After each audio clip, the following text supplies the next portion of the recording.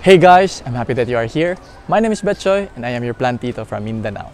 Tara at samahan niyo ako sa aking plant journey.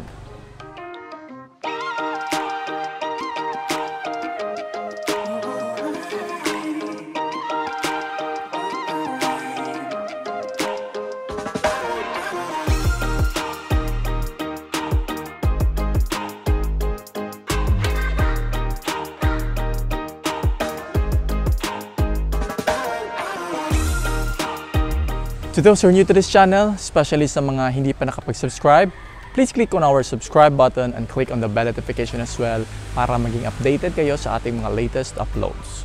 And also guys, please follow me on our other social media accounts. So that's aside from YouTube. We have a Facebook page and our page is Betchoy Vlog.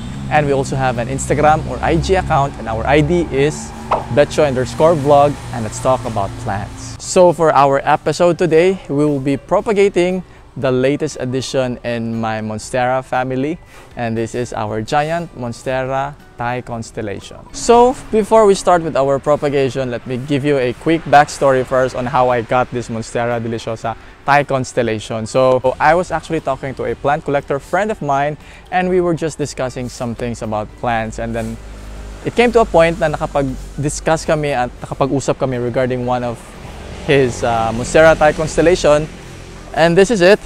And while we were talking about this one, he was actually sharing with me na medyo nahihirapan na siyang i-manage itong ating Thai Constellation kasi sobrang laki na nito and then umaapaw or lumalabas na ito sa ating pot. And true enough nga, dito guys, share lang natin and i-flex lang natin later on siguro sa ating close-up videos yung mga ugat talaga ng ating Thai Constellation.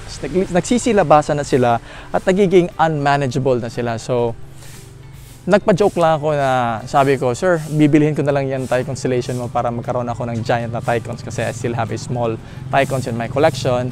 And then, out of the blue lang, nag-answer si sir na, yes, sige, bibenta ko na lang yan sa'yo at a very good price. So, I don't know, parang it started out as a joke but then naging katotohanan na siya guys. So ito ngayon, I already have this one in my collection. And then before we start propagating our Monstera Thai Constellation, let's have a closer look first with our Thai Cons. So currently, we have 8 leaves here, and then let's try to inspect first yung kanyang mga dahon. One of its few leaves na dito sa top portion. So ito guys, mature size na po yung ating Monstera Thai Constellation. Napakalaki na ng kanyang mga dahon, and I estimate this to be around more than 2 feet na siguro yung kanyang sizes. And it already has some holes here dito sa gitna ng ating mga dahon. And take a look at this one. Ito yung kanyang pinakabagong dahon guys. And may napakagandang patch na variegation dito. So ito talaga yung kinagandahan ng ating Thai Constellation. It's a very stable na variegated plant. So we can expect that all of its leaves magkakaroon talaga ng mga variegations. So after inspecting yung mga leaves ng ating Monstera Thai Constellation, let's now check on its node, yung kanyang stem, and then yung kanyang root system. So ito guys, it's actually placed in a big pot here. Napakalaki ng ceramic pot na ito. And then, ito, guys, umaapaw na talaga yung mga ugat ng ating Thai Constellation. It's also the reason why nakapag-decide ako kaagad na ikakat na natin yung ating Thai Constellation. After inspecting our Thai Constellation na giant na guys, I have decided na ikakat ko siya dito sa portion na ito.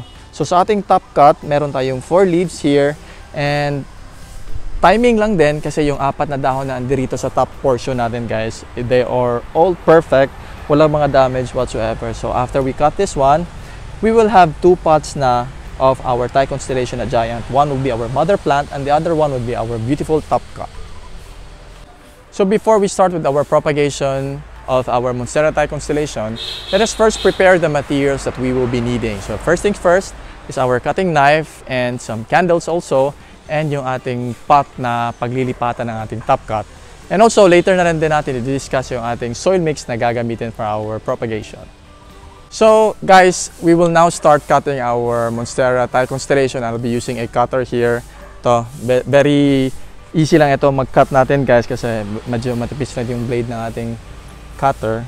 So from our identified portion dito na top portion guys, so we need to make sure na yung ikakat natin na area, it should be in between nodes. So dapat wala talagang nodes na matamaan as we cut. And then also, we need to make sure na dapat yung ugat din is hindi madadamage as we cut the plant. So let's just apply bit of pressure here.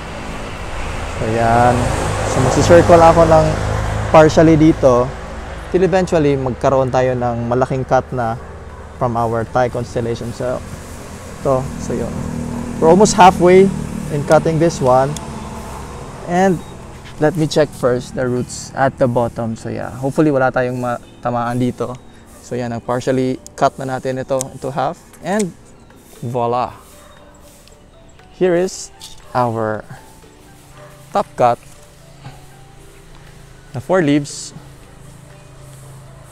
Napakalaki na niya, guys. And our mother will have 6 more remaining leaves here.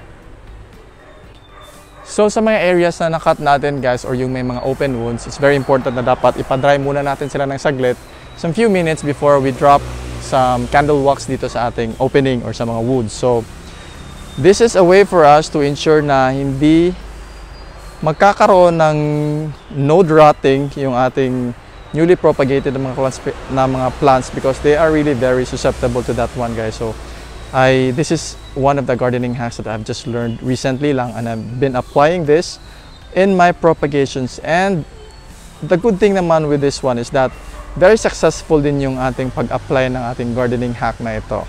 So again, we should not be worried kung masasaktan ba yung ating mga plants because technically speaking, wala naman talaga sila mga sensory perceptors. So hindi sila nasasaktan per se.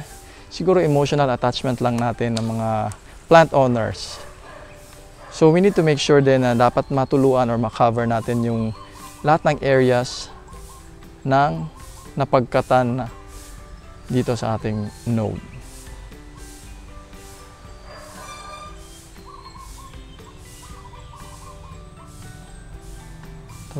So after natin i-close or i-seal off yung wood ng ating top cut, we will also be doing the same thing for our mother plant, again to ensure na hindi siya magkakaroon ng node rotting and hindi din siya mabasa if ever naman na mabasa sila ng ulan or i-water natin sila. So at this point, we are ready to repot our newly propagated na Thai constellation. So tignan natin, guys, yung ugat ng ating Thaicon, sobrang ano na talaga, haba na talaga. So in this case na kung ganito na ang situation ng ating mga ugat, what I usually do is that I just wrap them around or parang sinicircle ko sila dito sa loob ng ating pot para mapagkasya natin silang lahat. And then, good thing lang is that medyo soft pa naman yung mga ugat dito. So, pwede pa talaga natin siyang ma-rotate or ma-circle dito. So, from here lang, let's try to reposition our plant. And now, we may now add in some soil dito sa ating Monstera Thai Constellation Propagation. Okay, so I've initially placed here some soil mix na sa ating newly propagated na Monstera Thai Constellation. And by the way, for the soil mix of our Thai Constellation, guys, or yung ating Monstera, I'm using here a soilless then a mix. So this is basically cocoa peat, some coconut husk, and some pumice also. And meron din akong ginamit dito na fertilizer or yung ating vermicast as our main pataba or fertilizer for our plant. So just be adding in some soil here and make sure na dapat covered din yung mga ugat natin dito. And for this propagation naman, considering na super mature na talaga yung ating Thai constellation, we can expect na hindi din ito magkakaroon ng challenge or hindi siya masyadong mahihirapan sa pag-transition from a cutting to a stable plant kasi nga sobrang laki na talaga ng plant na ito, and then yung roots niya sobrang laki na rin nila. So I believe na mabilis na din ito makakapag-adjust. Siguro 2 months time baka gagalaw na rin yung ating propagation. So for my Monstera propagations and most of my philodendron na mga propagations, I'm actually using a relatively small na pot to make sure na ano na sila, root bound na sila kaagad, hindi na sila mag-a-adjust or mag-produce ng some more roots kasi ito, considering na marami na rin yung kanyang roots, ang ipupush ng ating Monstera Thaicons is yung pag-produce ng panibagong dahon instead of like establishing more roots. So in this case, mas mapapabilis natin yung pag-produce ng mga panibagong dahon. And also, it's very important na i-take note natin na when preparing or using soil mix for our Thai constellation, it's very important talaga na fast draining yung ating soil mix na gagamitin. Kasi mas mabilis sila mag-react to overwatering. Medyo sensitive talaga sila sa overwatering or medyo basang medium. So that's why it's very important na dapat fast draining yung gagamitin na soil mix. So that would be it, guys. That would be our episode today, presenting our propagation for our Monstera Thai Constellation. And I hope na meron kayong mga natutunan, and then also hopefully nag-enjoy din kayo sa ating episode today. So before we end our video, let us do our shout-out. Shout-out kay Doc AC Boquinia, shoutout din kay Sir Louis Catane, shoutout na rin kay Ma'am DP, shoutout also kay Ma'am Jennifer Fabian, shoutout na rin kay Ma'am Den Cruz, shoutout also kay Ma'am Liza, shoutout na rin kay Junicio Bernardo, shoutout kay Ma'am Nancy Espada, and shoutout to Steve. So guys, if you happen to like our videos, please don't forget to click on the like button and then share it to your friends, to your families, to your loved ones. And if bago ka pa lang po sa ating channel, please do not forget to click on the subscribe button and click on the bell notification as well para maging updated kayo sa ating mga latest uploads. Once again, this is Betchoy, your plantito from Mindanao. Happy planting!